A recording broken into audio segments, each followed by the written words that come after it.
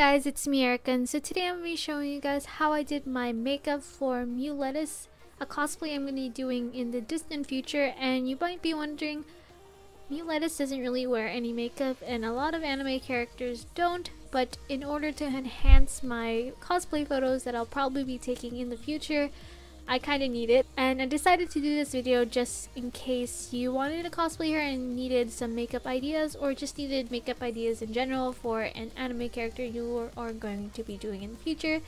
And as a side note, in case I forget to vocally say what makeup products I'll be using, the makeup product name and shade will be on the corner of the video, and if I am not lazy, also in the description below, so you don't have to guess what product I am using on my face. And with that being said, so for the first step in this process, as always, remember to wash and moisturize your face before putting any makeup. And though I didn't show it in this particular video, I also put glue on my eyebrows to help maintain them when I color them with eyeshadow later.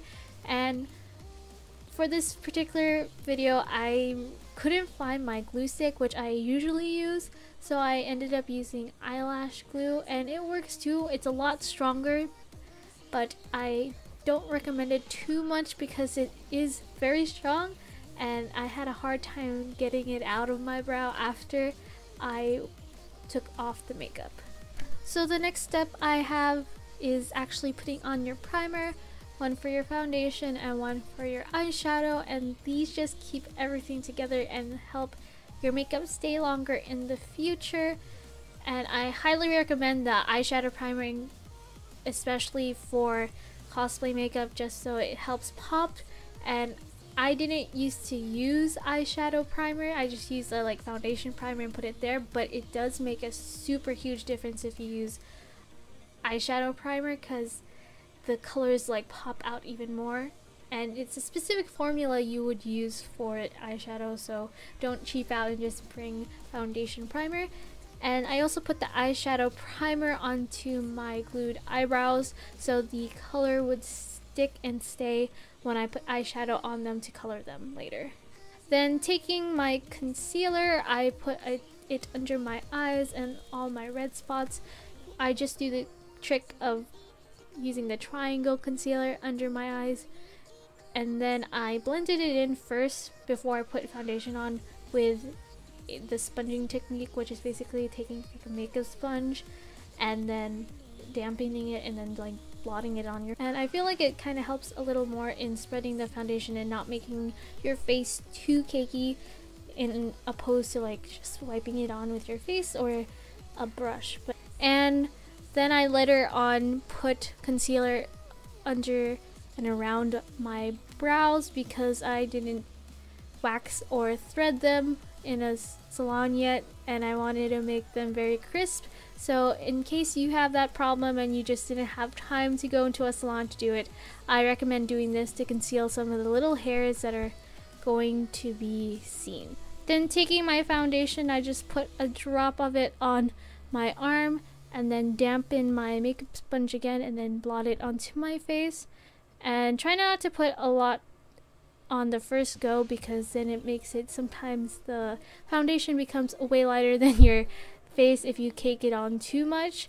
So try your best to do it little by little, and then with the damp sponge it helps spread it out a little better. And also don't forget to put foundation on your neck so it can blend through. Then after your foundation is on, go ahead and set it with some setting powder or some blotting powder to hold it all into place.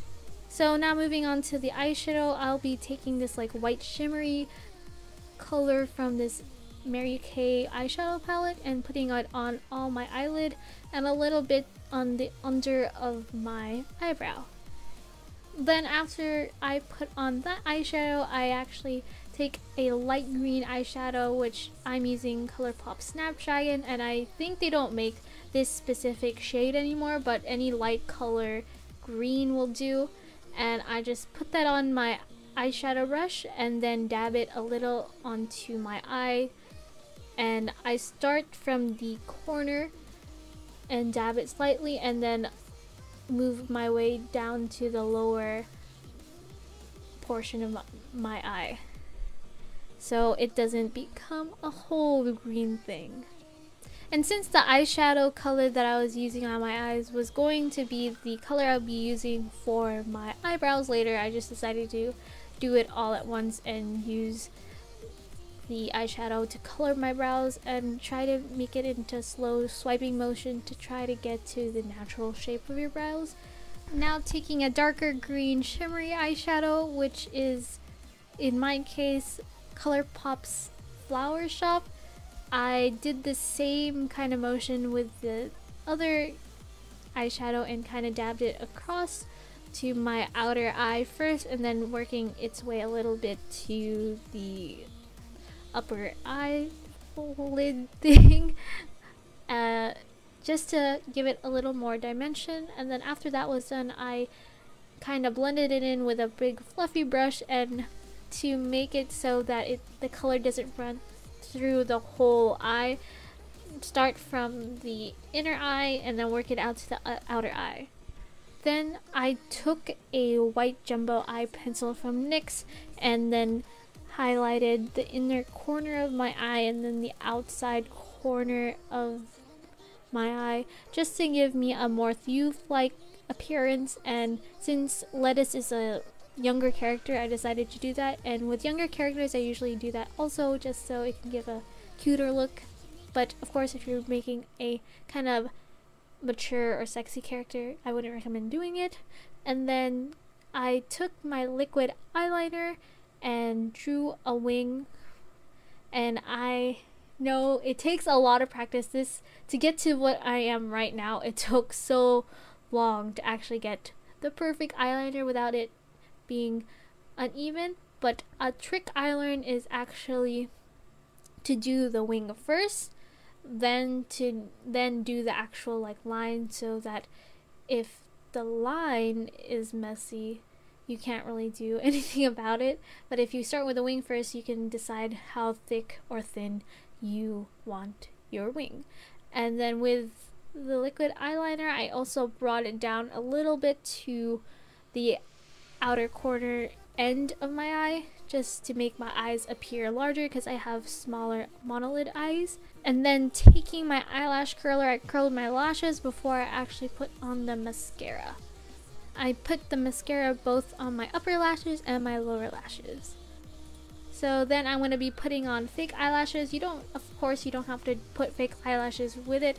I just feel like the fake eyelashes enhances the eye look, just because eyes are a really big part of anime, and I wanted to make my eyes look bigger, which it does with fake eyelashes. So I just took these fake eyelashes from Daiso and wore them. And then after I glue them on, just wait a few more seconds, or probably like 30 seconds, before you take your eyelash curlers to merge your real or blend, should I say, your real and your fake eyelashes together. And then taking a kind of rosy blush, I put on my cheeks to add some color on there. And since Lettuce doesn't really have an intense lip color, I just decided to use my tinted lip balm from like Baby Lips, which actually did the job really well. And if I find in the later run that I need lipstick, then I'll probably put that on, but just a little bit, not too like bright or dark. And then to finish everything off, try to use a setting spray. I'm using a setting spray from NYX, which actually does the job really well. And then after that you are done, just go ahead, put on your wig and your costume. I don't have the costume yet, so I just put on the wig, and here's me trying to awkwardly model it with my castanets, but it's very cringy. I'm so sorry. But yeah, hopefully this video helped you learn how to do a little bit of cosplay makeup, or even Lettuce's makeup. And if you tried, send me a picture. If you don't, it's okay too. At least I gave you some tips. And yeah, thank you guys so much for watching, and see you in the next video. Bye!